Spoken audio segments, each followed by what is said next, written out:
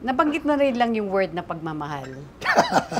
Gaano... Kinakabahan naman dito Kumusta na ang lagay ng puso mo? Nasaan na siya ngayon? The last time I checked, I left my heart in America.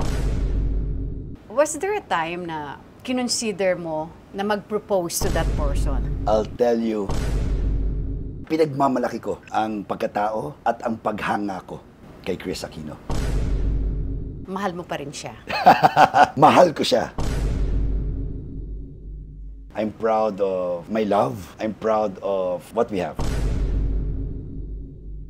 You're gonna get me into trouble. Sorry not intentional ito, di ba?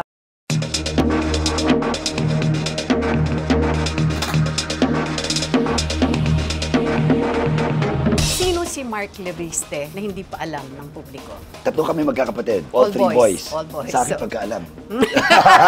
Kilala mo ang father ko. I'm very expressive. Pag gusto ko ang isang tao o bagay, ipinapaalam ko. In your case ba, gusto mo rin pasukin ang mas mataas na posisyon? Aside from being a governor? Ako'y naniniwala, ang politika, or even life in general, is destiny.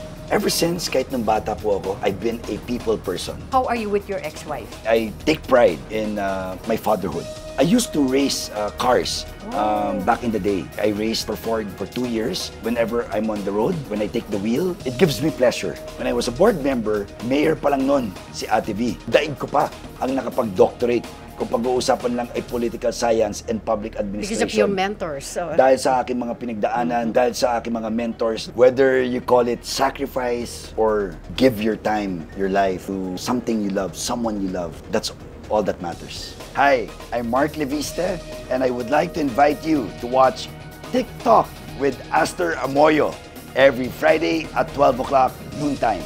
Love, love, love!